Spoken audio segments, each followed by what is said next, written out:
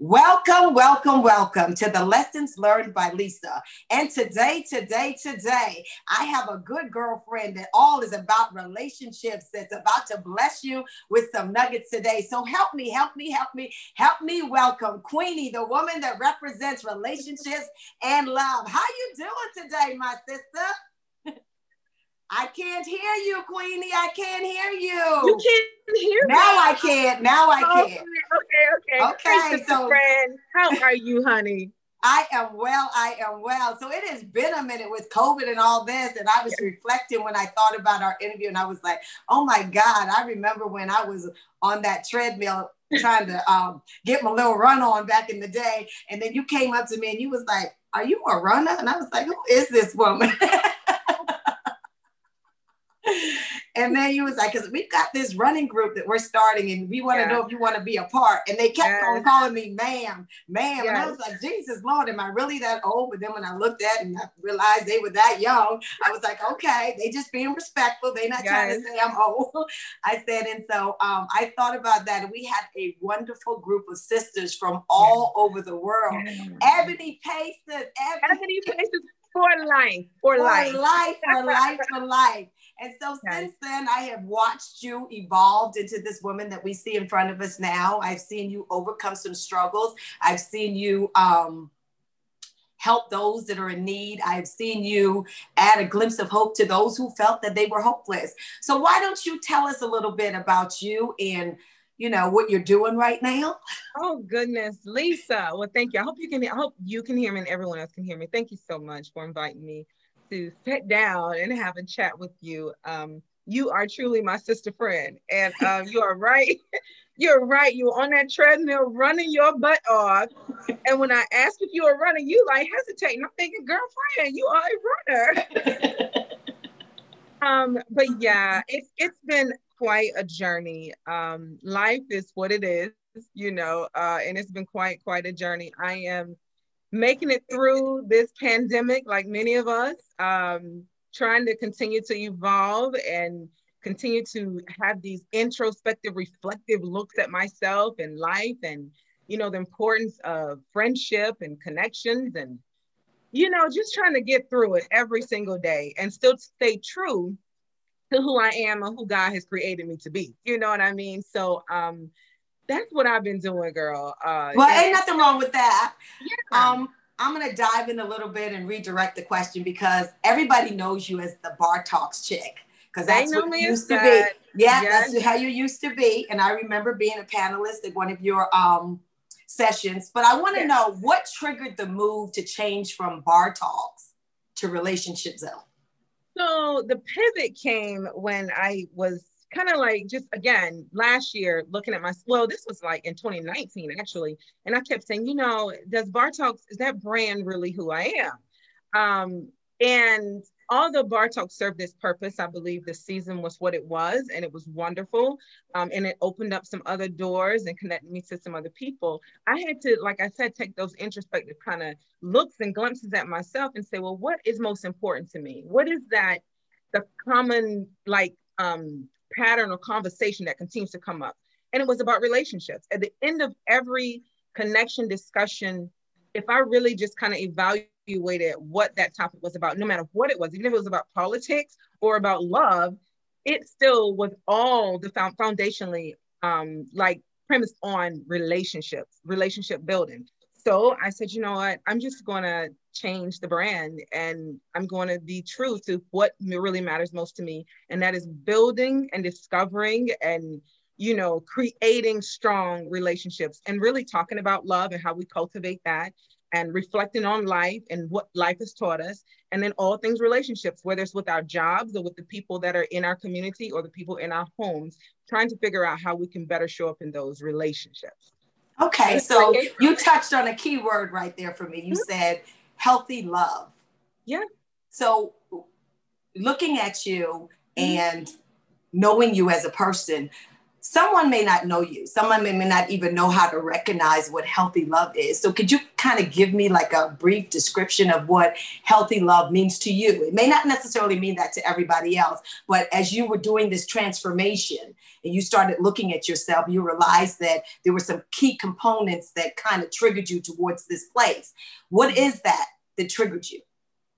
I think it was just this. I know what unhealthy felt like. Well, that's a good place to start. Yeah, that's a good place to start, girl. It's like, okay, wait, this don't feel quite right. And then I also knew what unhealthy looked like coming from me, right? Okay. And I wanted to be better. And I really wanted to drill down, and because it's not just me, I'm not by myself, even though sometimes in the middle of drama, you feel like you're by yourself. I wasn't by myself. And so when I would talk to people, whether it was on Facebook, whether it was in, real time, I saw a trend of unhealthy practices and behaviors. And so I wanted to kind of start talking more openly about that, being more transparent about it. I can be honest when I haven't showed up properly in a relationship. And so what are some of those unhealthy characteristics? Yeah, so I think some of the unhealthy characteristics is when you got to lie about your intent, right? You got to lie about maybe even your whereabouts. You got to lie or decide to not speak or suppress what you truly desire from that partner, from that daughter, son, lover, or even your job. Imagine going to your job, knowing you have an expectation of what you require as far as the salary, but you choose to say nothing. And then when they underpay you, you're angry, frustrated, and you decide not to show up properly on that job.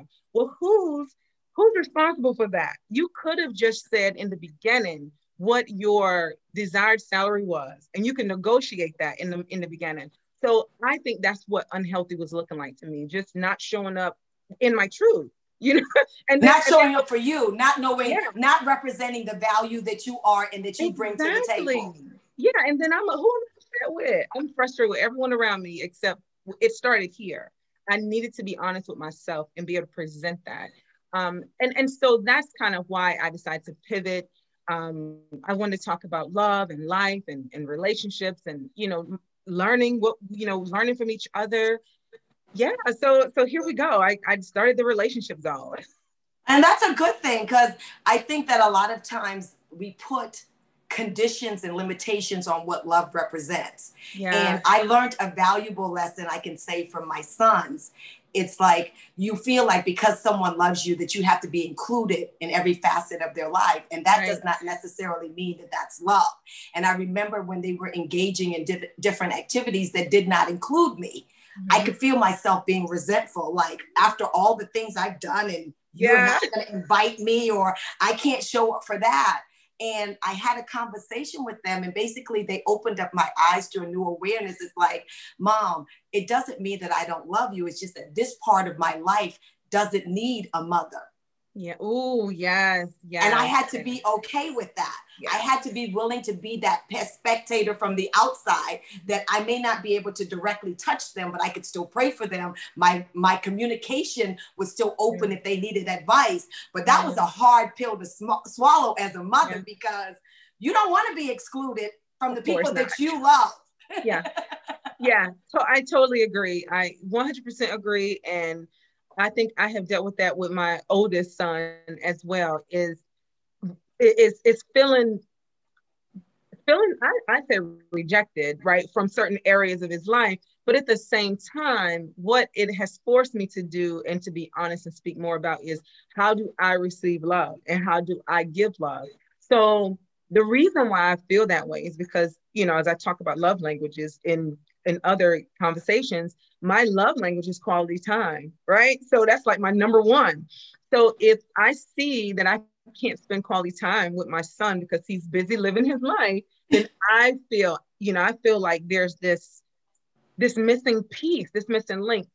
So for me, I get what you're saying, but again, it really was about discovering, like, well, what do I need to feel love? And it's not always about the other person. It's not even their intent to leave you out or leave you feeling a particular way, but you got to know who you are. You got to know what you need.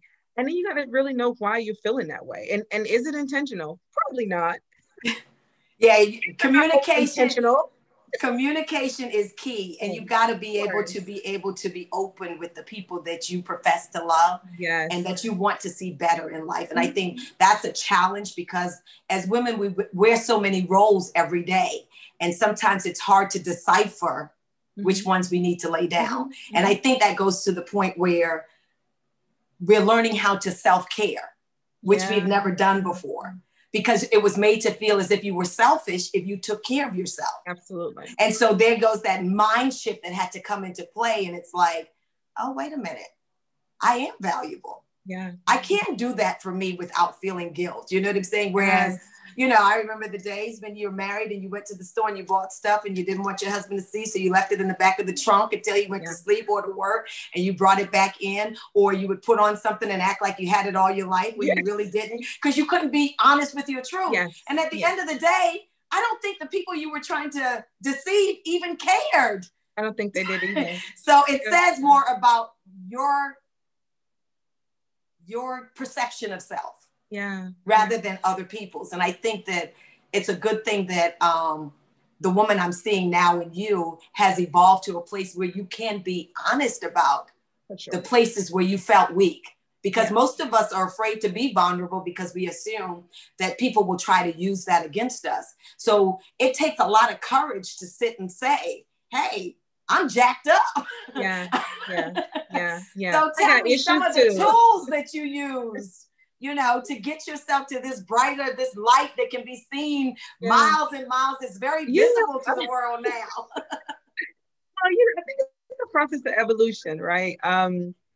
For me, I've always known, I've always felt it, but I haven't always been able to live it. And much of it is because of what you're saying, because you're afraid of the person in front of you, either in our minds having an issue. But I do not want to pretend that some people in front of us will not have an issue. That's just a fact. Some people in front of you will have an issue. And that may be the reason why you choose to suppress who you really are. But at the end of the day, if they really have an issue, then they're not meant to go along your journey anyway.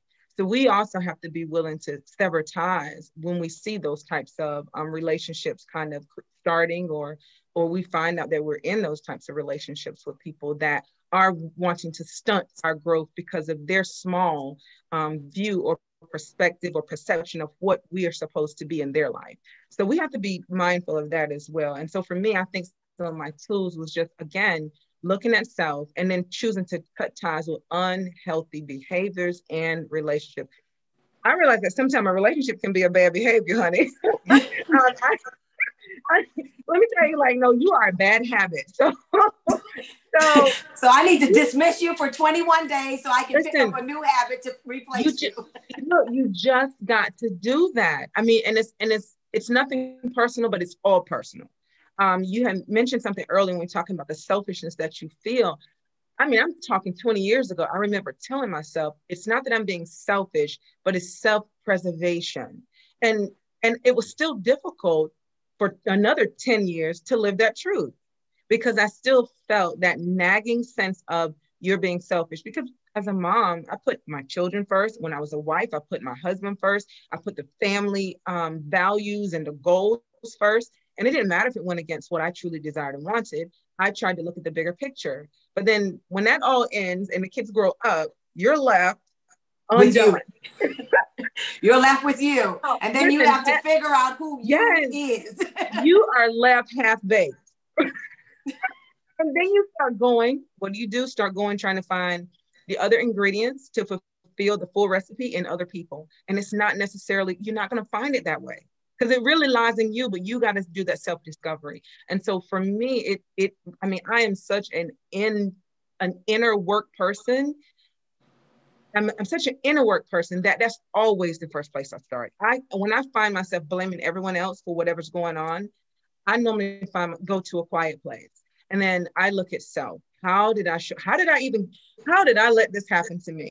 Again, it's not always my fault, right? Or the individual's fault, but we do have a part to play. And I think once we drill down to that, then we can start doing the outer work. But that inner work came first, girl. Ain't that the truth? And that resonates back to what you said in the beginning with the job. And when you accepted a salary that you didn't really want, and then you don't show up. It's the same in relationship. You accept a relationship with whomever, and when they don't show up based on your expectation, you're not strong enough to have that conversation to say, that's not good enough for me. I want more. And a lot of us don't have the patience to wait for the more because we're afraid of being alone and lonely. And alone doesn't mean that you're lonely. No. Yeah, you definitely, some people are very afraid of, if I speak my truth now, then I'm going to lose this opportunity. But, you know, if your faith is truly in whatever God has to use for you, then it doesn't matter if you. But to me, it's not even an opportunity, because whatever it is, it's really not. It's not seeking the real, authentic you. No. And until God doesn't bless my counterfeit, He blesses me when I'm Lisa, the one He created, the life He intended for me. And so often we get so messed up inside of our heads trying to be all these different things. And He's like, the reason I can't bless you is because I can't find you. It's so true. Pull off your mask, disrobe, and be you. Now I believe in a higher self. I believe in creating the best self as possible, but still, you still got to be authentically you. To be well, I think that, I mean, we're growing every day, but I say that you're only going to attract the things to you that will benefit you for destiny when you are true to you. And so that's a good place to start. Yeah, that's a good place to start. So how do you maintain this great vital spirit that you have? Like, what do you do, like, in your relationships? Let's just say with your girlfriends, or, you know, if you're dating someone right now, like. Girl. Well, let's see. I'm going to leap over the dating people. I'm in a space now where I think we should date a few. So, you know, I'm going to jump over that, because you're dating with purpose right now. Yes. And you go on several interviews trying to figure out if that gig is for you. Let me tell you the truth, because I don't take the first job that's offered to me anymore. I'm not desperate. I'm good. I'm not desperate. I'm not desperate. I'm not desperate. And I have a little bit of savings. So therefore, no, I'm good. I don't need to just take the first train, you know, moving. Let's see. But friendships, you know, my so, you know, I have a group, Real Sisters, Real Friends. You've been a part of that as well. And that's near and dear to me. And I love women. I love the power of a woman. And sometimes I don't think we really realize how powerful we are. And somewhere along the line, we weren't all taught how to partner with women, you know, just to be friends and to be genuine, supportive. And I'll go even far, you know, a little further to say, as Black women. And so how I deal with my female friends now, I used to, and my God knows I just had this conversation like yesterday, you know, I used to be the one that was always the peacemaker. And I'm for that, right? But I'll be honest, that kind of shows up as the people pleaser as well. And I found that I would tolerate behavior in girlfriendships that I didn't necessarily care to co-sign on. But because I wanted to love them still, I would tolerate it. Now, there's not a lot wrong with that until it really, really, really begins to weigh on you and you begin to be drained and empty from all of this energy that you have allowed in. So now what I'm doing is, my girlfriends know I speak my truth. Don't bring me no mess. Don't put me in no mess. Don't bring me no gossip from the other girl. I don't want to hear it. Don't connect with girlfriends of mine that you don't care, that you don't necessarily like, and then involve me in your breakup. I don't want any part of that, because this is not the environment that I am trying to foster or cultivate. And so what I've learned now is, even in my girlfriendships, with love and kindness, then the first thought when I am delivering to them, don't bring me no mess. That is how I'm showing up. And I'm so open and honest with my girlfriends. It's never to hurt them, never to hurt them. It is always to just be honest. And I want to be my best self with you. I can't be my best self with you if I'm laying in, and mess with you, talking about everybody else and getting caught up in things that really do not serve a higher purpose in my life. No. So that's really, and I've been dealing with that. 2020, I think 2020 taught us that some people we can go without, and some people we have to go without, whether for whatever the reason.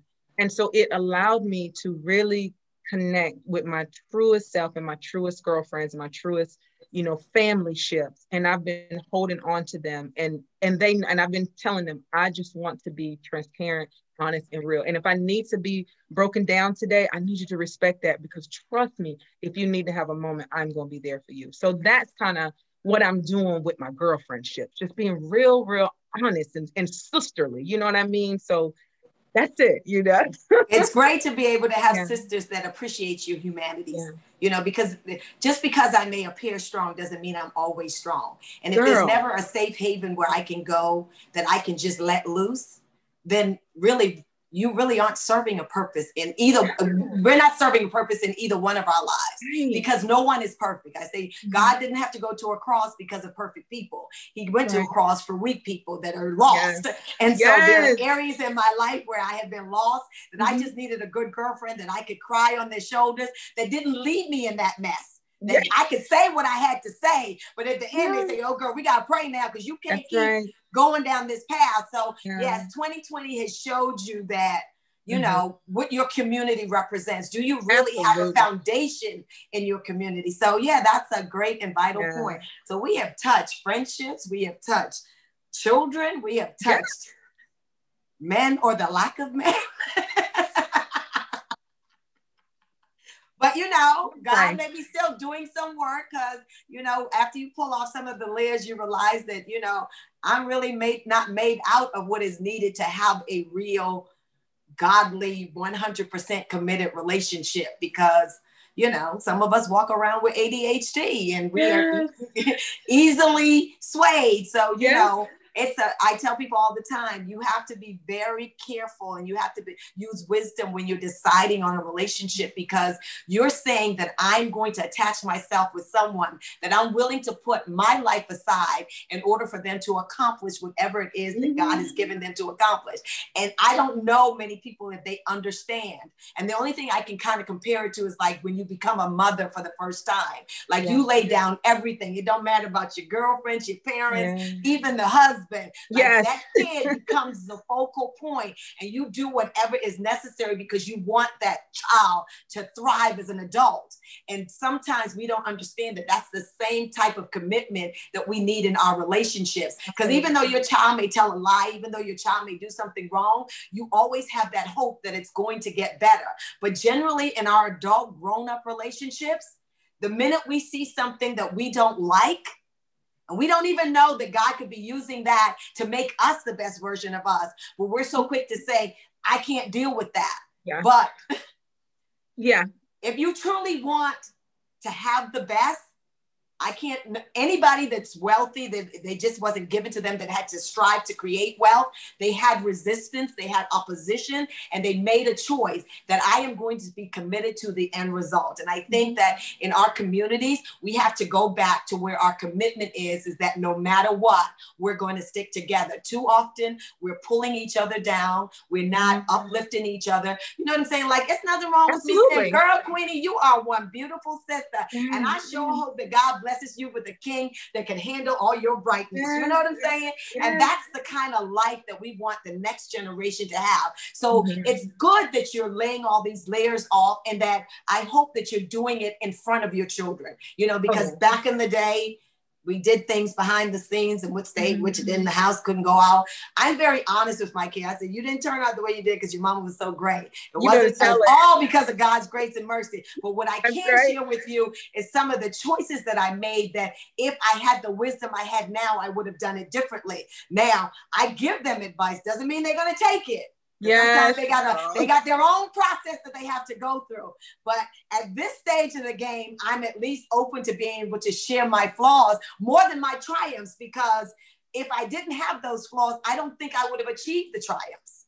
So That's what I have learned in relationships. So Queenie, is there anything else you would like to leave with our guests? You know, tell them about how they can find you, how they can follow you, some words of inspiration to keep us motivated, you know, keeping our lights shining bright. Is there anything you need to say today? Oh my God, there's always so much. I was not prepared to have a quote ready, but you know, I guess, you know, again, you know, just really doing the soul searching and not settling for less than what you know you truly deserve.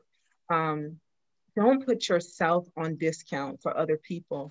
And I do have a quote. One thing that I'm living by is that I refuse to set myself on fire to keep anyone else warm. I know that's right. Yeah, that's that thing that keeps me when I feel that I need to torch myself so that you're comfortable. I step back and I really take a look at what's happening right now and is it worth it?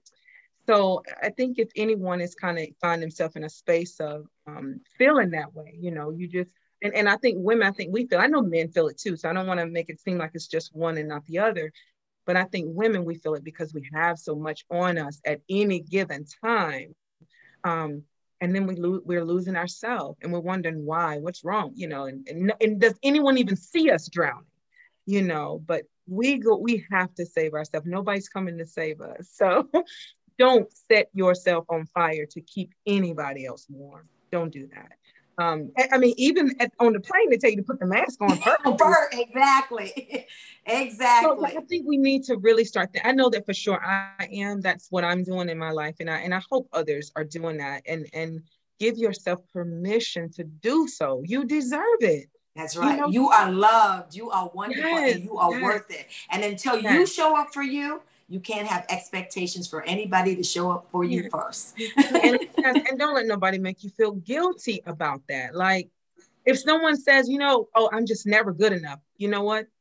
If you know that that's not your intent, if you know that that's not anything that you meant for them to feel, and that's something you decide to use, then that's fine. Let them use it. Don't feel guilty. Just let them go. It's okay.